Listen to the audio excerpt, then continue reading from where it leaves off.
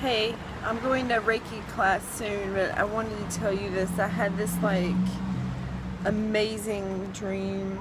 It was one of the scariest dreams. Actually, it wasn't. I wasn't scared. This is so weird. I had a dream about Olive last night. We were running through the forest. She was infant toddler.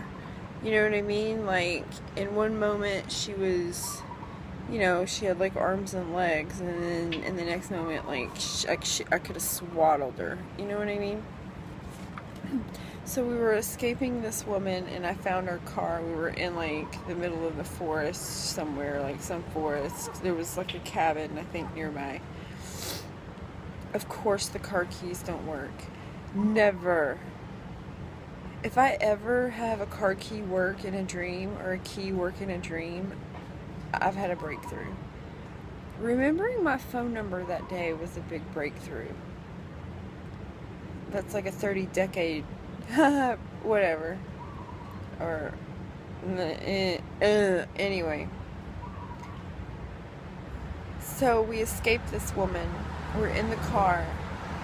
This guy, and I know you're not familiar with Game of Thrones, but Imp's dad look-alike, doppelganger.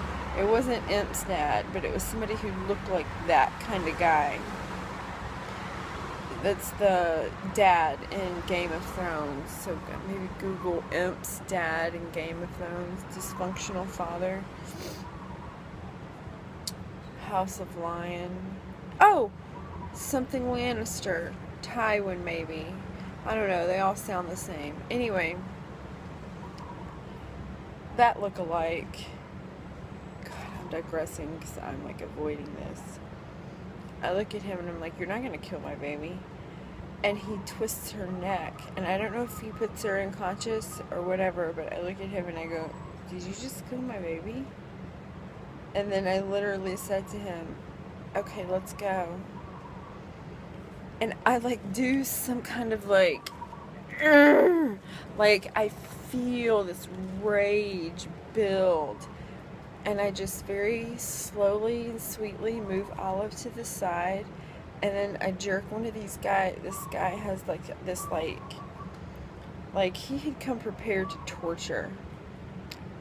I had never seen Dexter, but I imagine he carried a bag of tools. It was something like that. He had like tools prepared for torture. So I jerked his pliers off of him and I pulled him out. I was in the driver's side. He was in the passenger side. I joyously, so here goes some questions on my feelings on nonviolence, but joyously pull this guy out of the car, and I didn't turn into a werewolf, but to save graphic detail, I totally werewolfed this guy to death, and happily so. And then I got back in the car and I put Olive back in my lap and I just looked at her and she was just like this. Just like so sweet, like a little bird. She really did. That's what I was thinking. I was like, oh, you look like a little sleeping bird. Which is now reminding me of all the little baby dead birds I've been finding. So, message received.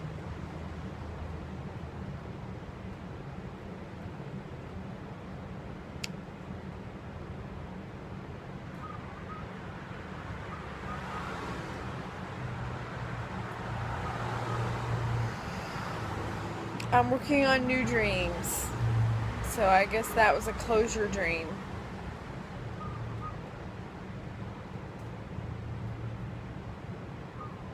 But I'm going to have to work through that one because that one's like really deep. That's not just, hey, yeah, I'm letting go. That's like, that's forces involved.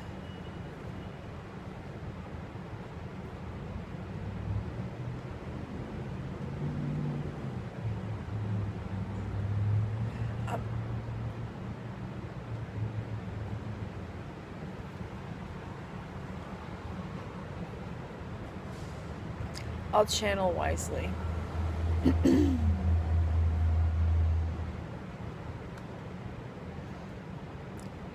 Anyway, chat later. Yeah, what do you say to this? Anyway, talk to you later. I have to get ready for Reiki school. Okay, bye.